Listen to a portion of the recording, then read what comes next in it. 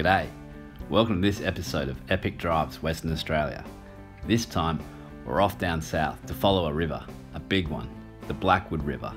It's 300 kilometres of southwest goodness, all wrapped up in off-road adventure. So kick back and come along with us down the mighty Blackwood.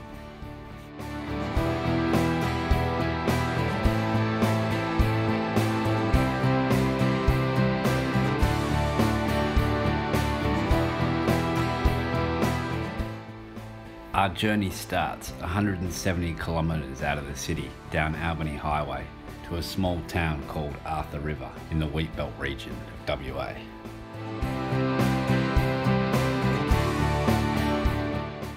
Roughly 50 kilometres southwest of Arthur River is Wild Horse Swamp. It's here that the Blackwood officially starts, and as we travel down a dirt track we get our first glimpse.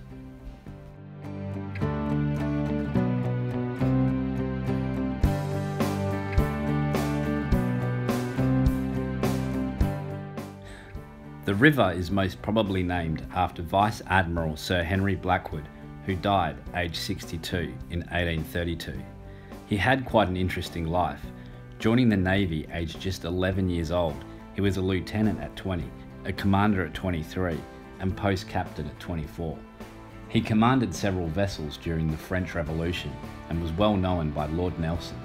After years of seagoing warfare, Blackwood was given command of the newly launched 74 gunship HMS Warspite in 1807. It was on this ship that a young man by the name of James Stirling was transferred to Blackwood's ship. 21 years later, this man, now known as Governor James Stirling of the Swan River Colony, named the Blackwood in honour of his commander. The colony at the time was just 11 months old. The river makes its way towards its first town, Boyup Brook. Initial exploration of this area, then known as the Upper Blackwood, was marked by a surveyor's benchmark cut into this tree by Assistant Surveyor Sir Augustus Charles Gregory during his first journey through the Blackwood district in May 1845.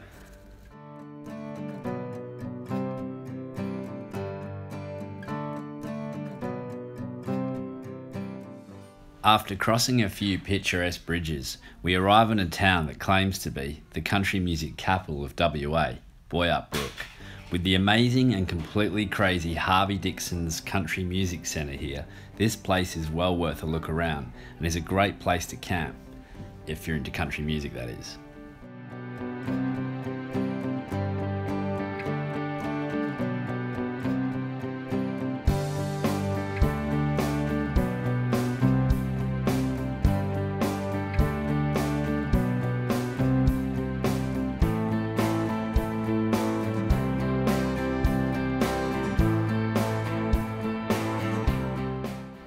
We continue further downstream, winding through the hills and farmland, to Bridgetown. Many buildings in the town centre are over a century old.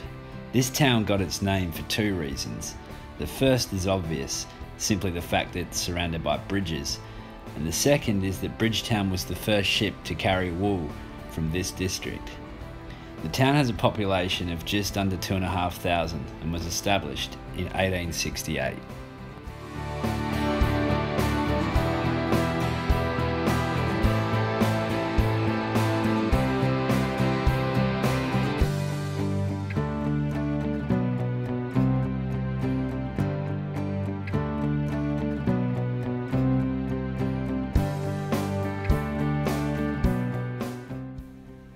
Continuing down Brockman Highway, we take the less frequented roads, following the water.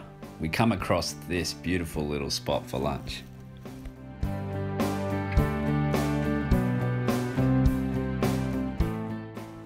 We take to the hills and come across this spectacular track with a perfect view of the Blackwood Valley.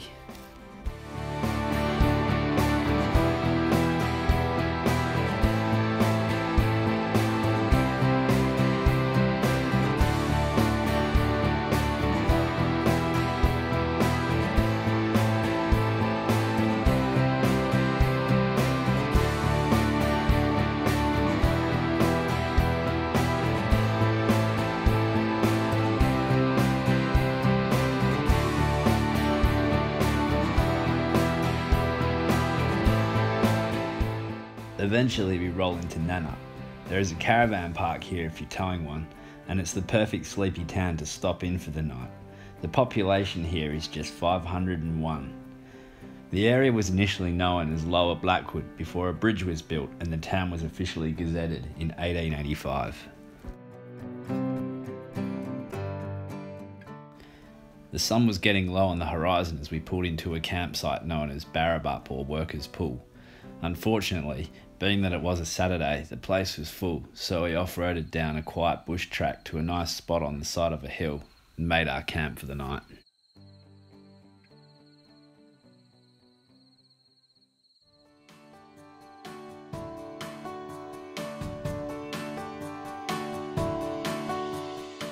The next morning, we were up early after a good night's sleep.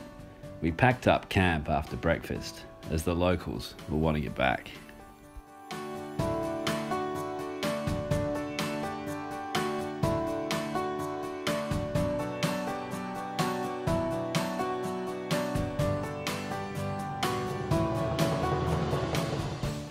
We took our time through the bush, enjoying the scenery along the way. We only had about 80 kilometres to go until we reached the end of the trip, the mouth of the Hardy Inlet at Augusta.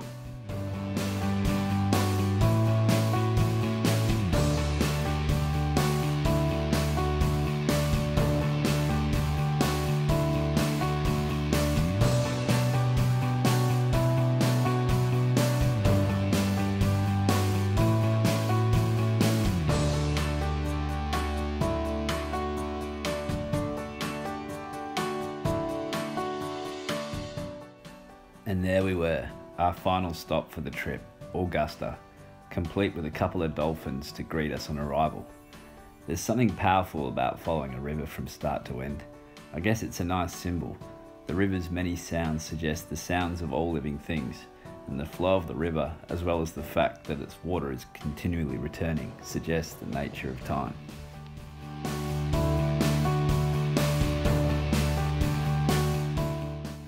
That's it for this episode of Epic Drives Western Australia. I hope you enjoyed it. Join us next time as we go south once again, this time following the Warren River and tackle Calcup Hill.